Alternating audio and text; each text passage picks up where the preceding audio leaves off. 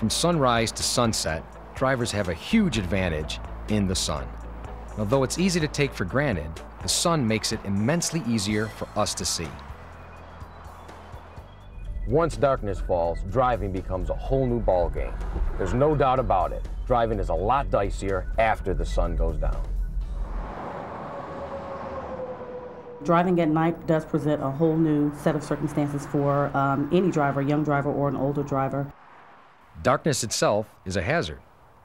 Even people with the best of vision cannot see as well at night. To begin with, your field of vision is less.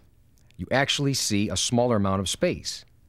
Objects are not as sharp, you can't perceive dips and rises as well, and you have a harder time distinguishing colors. A person with excellent vision still needs to remember to slow down and be aware of all the hazards that could present itself at night. You can only see as far ahead as your headlights shine.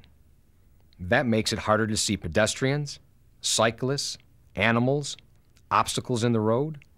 So go slowly enough so that you can stop within the distance lighted by your headlights. If it's safe, use your high beams, especially on open highways. But always know when to change to low beams. If you approach another car from behind, or if you meet an oncoming car, then switch to low beams. High beams blind other drivers and increase the likelihood of a crash. To avoid being blinded, don't look directly at oncoming headlights. Instead, look to the right edge of your lane and watch the oncoming car out of the corner of your eye. A couple of other brief points. Never drive with just your parking lights on. Parking lights are designed for parking. They're not a substitute for headlights. And keep your windshield and your headlights clean. They can get real dirty real quick. It's easy enough to do. I give them a quick wipe when I'm at the gas station.